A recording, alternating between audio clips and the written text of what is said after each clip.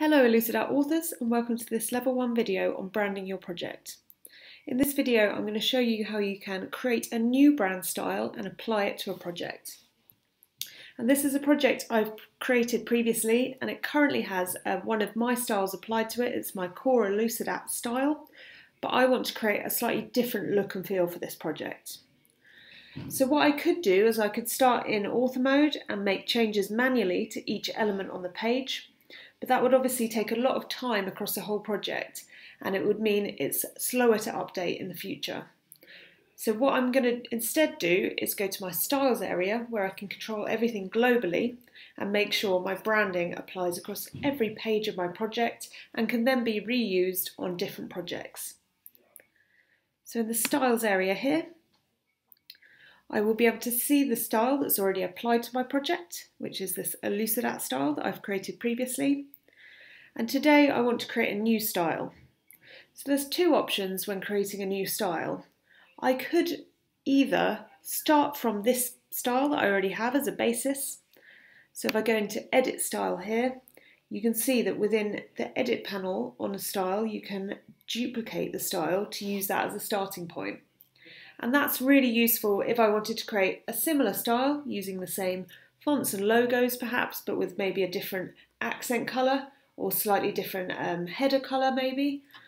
But today I want to create something quite visually different. So instead of duplicating this style, I'm going to close that and create a new style instead. So once I select this, it will bring up my styles editing panel.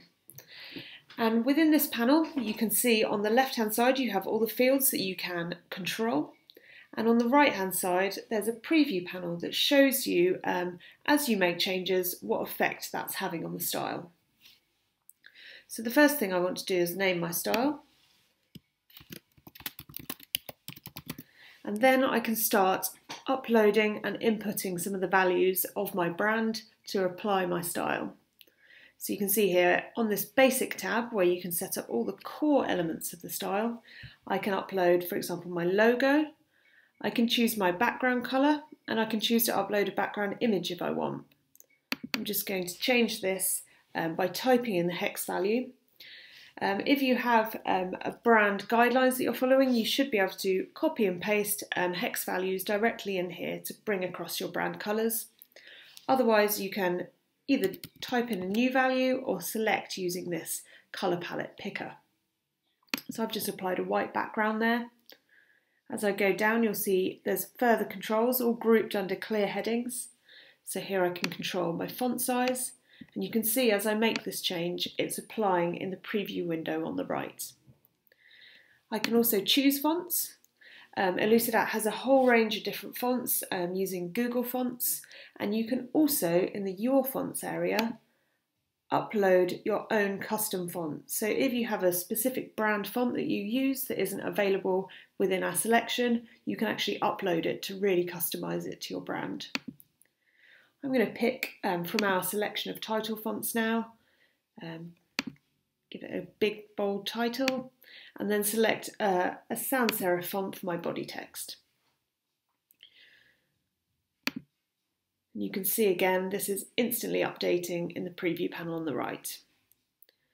And then I can go through and update some of the colour values. I can choose my emphasis colour, which is the colour that's going to be used for accents throughout.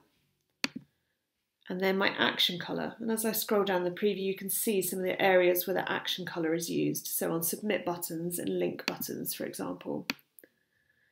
Make that a nice orange colour. And then there's other elements as well, such as the navigation elements, so the header and footer elements. So I'm going for a very bright colour scheme just so you can see in the preview panel how it looks. Now that's applied all the core colours, fonts across every element on the page and project, but I could take that even further using the advanced panel at the top here. So the basic tab allows you to put in all the core values and that's a good place to start. But if you wanted to get even more specific with some of your styling controls, you could come into the advanced options area and it opens up a range of new tabs where you can control things on a more granular level.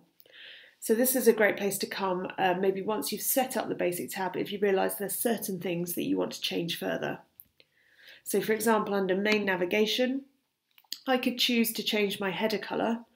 I could swap these values around so that the background of the header is blue and the text is white to make it really stand out. I can also change things like the font size in the header, and then I can also control the footer, for example. So there's loads in here, and I won't go through everything all at once, but we have, for example, different interaction controls in here to allow you to control things on a really incremental level.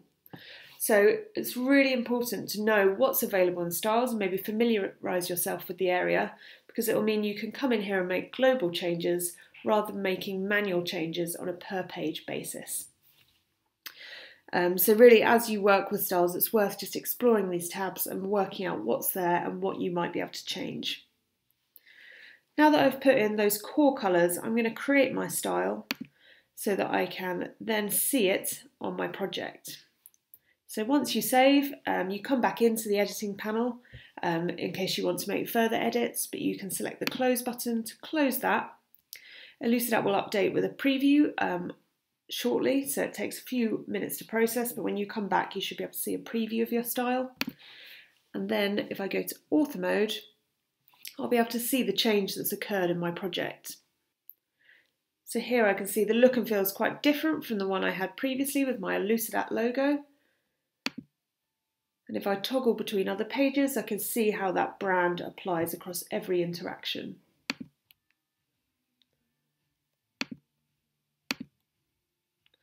So really a great way to control things globally.